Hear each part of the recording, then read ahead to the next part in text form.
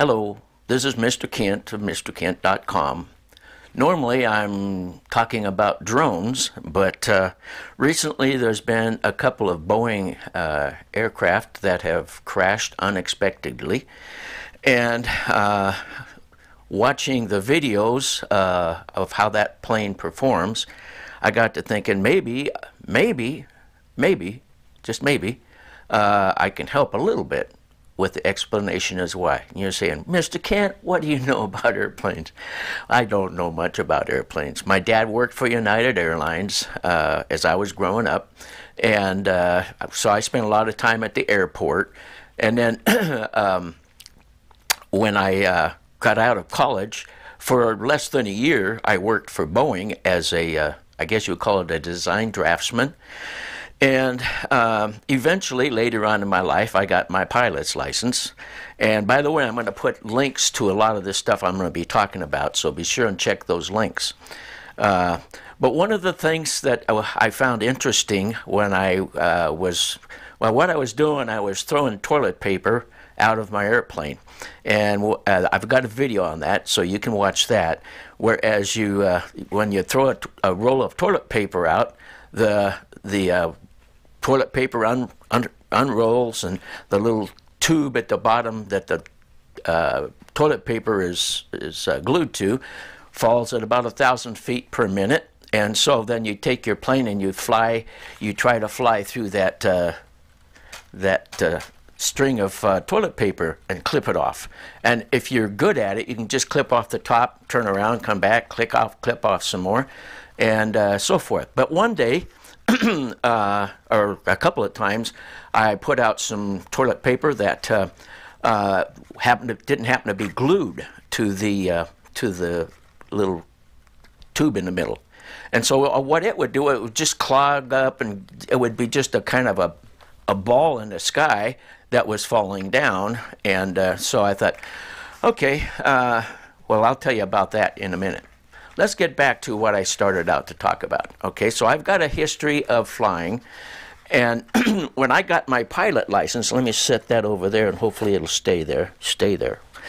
Hopefully it'll stay there. Anyway, when I got my pilot license, they taught me that, I'm going to need you again, come back here.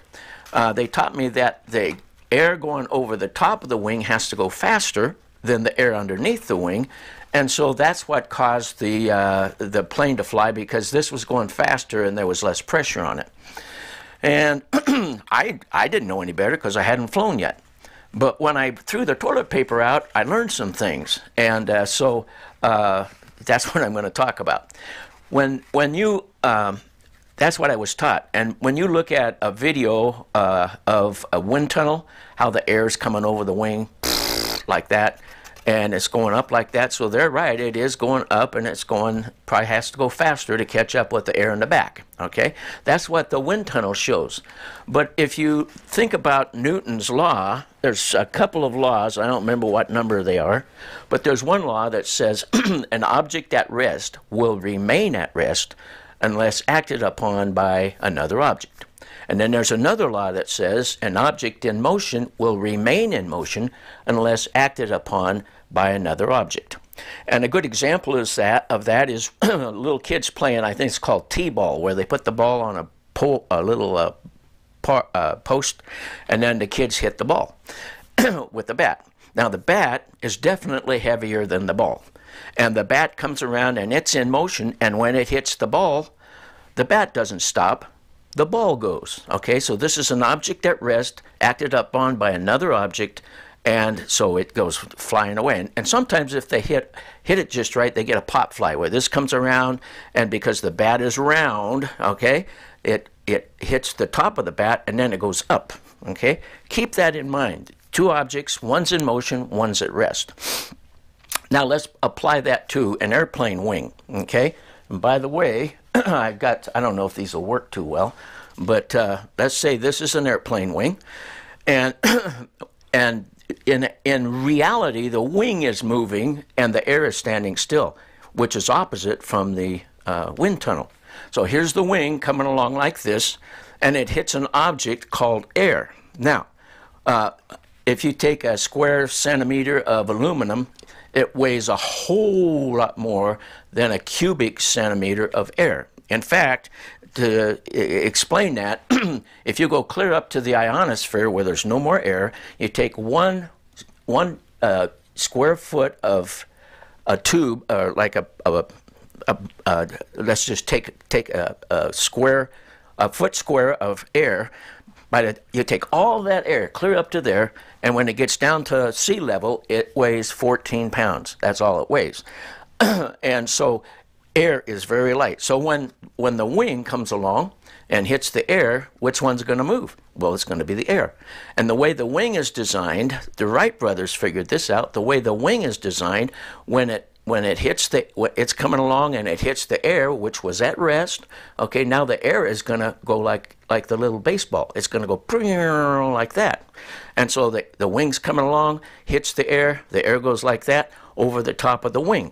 So now we have, just a second here. So now we have over the top of this wing, because of the way the wing is designed, and it doesn't have to have a lot of curve. The way the wing is designed, that air is going to go flying up like this, and there's not going to be any air right here. When you don't have any air, you have what's called suction or vacuum, okay? So what makes the plane fly as it's moving along? It knocks the air out of the way, and that sucks the wing up, okay? So hopefully that's understandable. Now, one of the things wrong with what they taught me in flying school was this air has to go fast. Whoops, this air has to go faster than this air. But if you look at the wing that the Wright brothers designed, it had the same curvature on the bottom as it did on the top. So that theory of having to go faster is all wrong, because otherwise this air still has to go, in their plane, had to go fast to go like that. So the idea of going over the top of the wing fast, that's in fact, the computers prove that now, but back when I was taking my lessons, they didn't have computers. Really, well, they had them, but they didn't have so many nice ones. All right, so now we know Newton's law has a whole lot to do with it, and the Wright brothers' wing proved that it's bouncing over. In fact, I don't know if you've ever watched my videos, but I've got videos on how to make a glider out of a pop can. And you'll notice that the wing is just a piece of aluminum, bent both sides the same, but this thing flies. I don't know if I can make it fly over the camera or hit the camera, but here we go. Hit the wall on the other side, and I don't know if you could see it go, but anyway, don't step on that when I get up, okay? So the wing is the air is standing still, the wing hits the air bounces up, and on top of the wing there's suction, and that's what makes the plane fly. All right, now let's go to another plane. This is there's still grass from when I landed it last time. Anyway, I'm sorry, I have to laugh at myself. You'll notice that this plane has extra things on the top to give it more lift, all right? So you got this wing, and then you got this in front of it, and it generates extra lift. But it also has flaps, okay? Now, if you're a pilot and you've ever spent much time at an airport and watching a plane come in, and when it throws its flaps, okay, well, the flaps come down, and that causes the plane to go like this, just a little bit, okay? So if you watch carefully, or if you measure it when you're flying your plane, the flaps make it go like this because it puts a little what's called lift, added lift, and so that's what flaps do. Now we're going to put this over here. We're going to talk about. I hope we're going to put it over there. Stay there now, airplane. Okay. I don't want them broke. That's for sure. Okay. So my pop can has lift because of the curve of the wing, and so let's go back to the little guy here. So when you're working with an airplane, you've got thrust and drag and lift and load. Okay, thrust is the prop. He's pulling the plane along. Drag is the wheels, the front of the wings, the body of the plane, all that kind of stuff. And by the way, when I bought my 170, it had a crack right there. It wasn't bad, but as the years went by, it got more and more, and finally it got you know, it was serious, and I should have replaced it, but I didn't. One day I was flying, because I figured when it break, it would just come back and hit me on the head or something like that. But one day when I was flying, it cracked all the way across. And you know what that windshield did? It popped up. There was so much suction in front of the wing. There was so much suction that it pulped that up. Fortunately, it was tied down around here, so it didn't fall. It didn't fly over. But it would have flown over the top of the plane. Okay, so we've got lift, the suction up here, and we've got load. The wheels, the body, the guy inside. That's called load, and that's pulling it down. And lift is lifting it up. And under the right conditions, everything works great. By the way, if you're a pilot, you've probably heard of ground effect. Ground effect is when you start going and you're still on the ground, and you get extra lift because of ground effect. One time I was flying in the mountains, and I got to the end of the runway and dropped down like this. And as soon as I got to the end of the runway, I lost the ground effect. And so the plane started to drop, and I was looking down at those trees pretty seriously. But anyway, so you've got lift, and load, and you've got thrust and drag, okay? So as long as the lift and load are equal, you're flying along straight, okay? If you have more lift, the plane's going to climb. Usually you get more lift when you speed up, okay? So with the planes that are crashing, made by Boeing, the 737 Max 8, that there's two of them that have crashed lately. If you look at the videos, and I'll put links to the videos, they take those planes, they're so powerful that the planes go like this, and they start coming up like this, and they start coming up like this. And so in all the Boeing videos where they show it, everything is great. But every once in a while, one crashes, and you wonder why. Well, let's put this over here. And let's look at this one again, okay? This one's got flaps, and I can't run the flaps without having the controller, and I don't have that. So, I mean, it's up on a shelf. So anyway, if the plane's going like this, and you've got flaps on, then it makes the plane go more like this, okay? So they go up, they go up, they go up, and they show off their plane.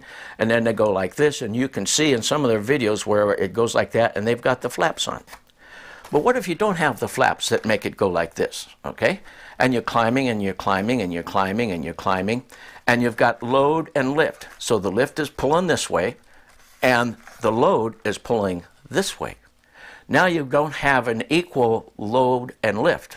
And so it's going more and more and more, and pretty soon, because they're going fast, they're not going slow, there's more lift than there is load.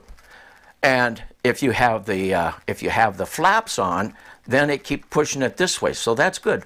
But if you don't have those flaps on and you get here, you've got more, with the kind of wings we use for normal airplanes, you've got more lift than you've got load. And so you just get sucked around like that. Now, I don't know if that's what's happening, but that could be what's happening. And like you say, well, the rockets go straight up. They don't have this kind of a wing. They have, actually, they don't have wings. But anyway, you know what I'm saying. So the lift pulls it, and that's good. Lift is great. But if you're going straight up and you don't have anything to keep it facing forward, it just goes over like this. Now, I don't know if this will help.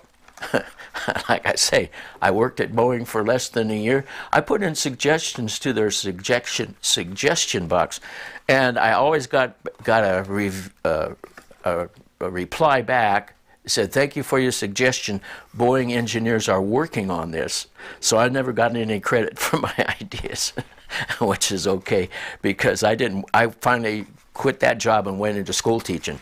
And I don't know why I went into school teaching, but that's what I was trained for. Because when I quit Boeing, the project engineer called me to his office, and he's the guy of it was 707s they were making. He's the guy over the whole thing.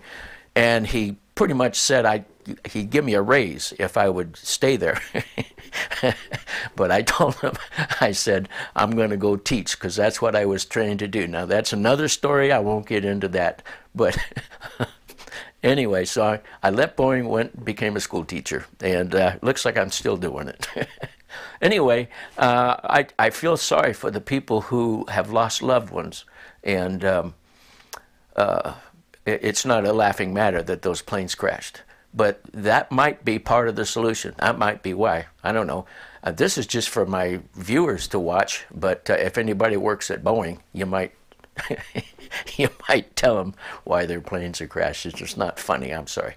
All right. Well, I want to thank you for watching, and God bless.